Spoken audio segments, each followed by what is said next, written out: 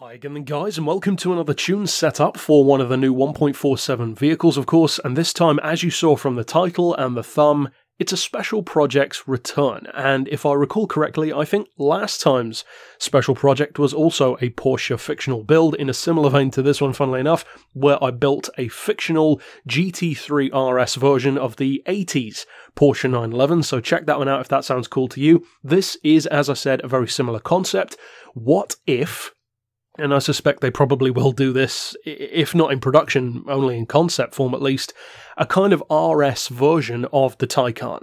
Now, of course, when Porsche makes these GT3s and RSs and GT2s, the specs tend to go up incrementally. It's not like one has 500 horsepower and one has 1,000. So the change in spec isn't ridiculous. As you can see, it's still no flyweight, and it hasn't even got the maximum amount of power. And that's because I wanted to get kind of realistic with the tune, a little bit nerdy with it as well, like what kind of specs could a car like this have. And before we go any further, if you are wondering how quick this one is, and also how you can make it look like I have, well, of course, you can get the livery on my community page, so click the link right below this video in the description to add it to your car if you like the colours and if you think it looks good.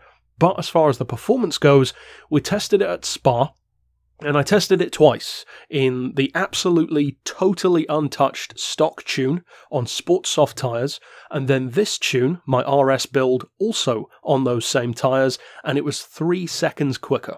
Or technically like 2.5 seconds quicker.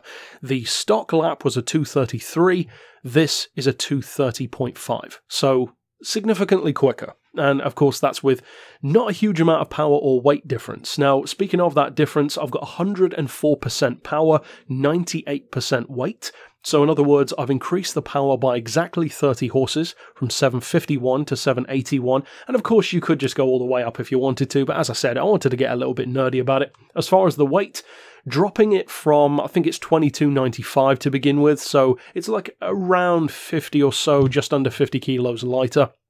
So again, it gives you that kind of vibe of what the actual car could feel like, because of course in a production sense Porsche would never make it anything like 200 kilos lighter, because it's just not really possible in a luxury car like this with 4 seats and a big battery pack.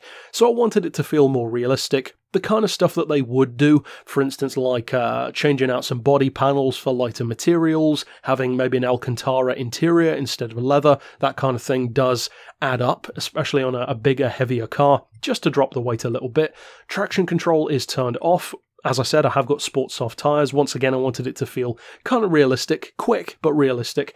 As far as the suspension goes, I've dropped the ride height by, I believe it was 5mm on the front and the rear, so it's now on 60 and 65. The frequency we've increased by a little bit to 1.75 on the front and the back. Anti-roll likewise is slightly increased to 7 and 6.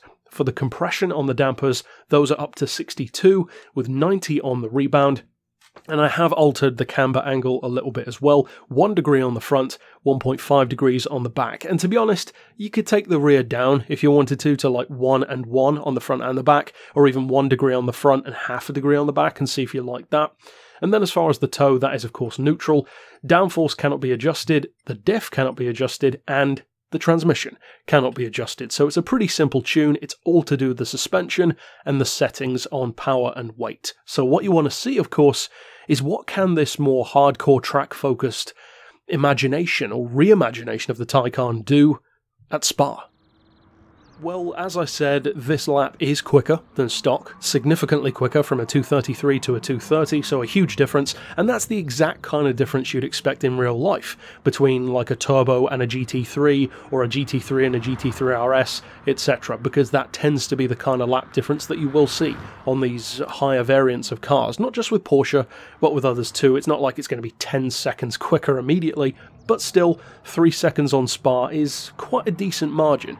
You accentuate that up to like the Nordschleifer in comparison, you probably would make it a good maybe 15-20 seconds quicker, maybe even more actually over the course of a whole lap.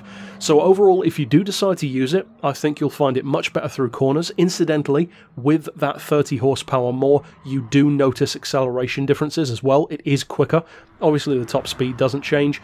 The brakes are still a little bit weak, but of course you can't upgrade those, and the car is still heavy, even though it is dropped by around 50 kilos. So if you do decide to use this build, Of course, I hope you have a ton of fun with it. It is a lot of fun to make these fictionalised builds. As I said, if you want to go for the full thing that I've done, slap the tune on it, then jump over to the link down below and slap the livery on it as well, and then you've got yourself the full package of my imagination of what a Taycan RS could be like. So overall, that's it for this special project. Of course, I'll see you guys next time, and for now, as always, thanks for watching.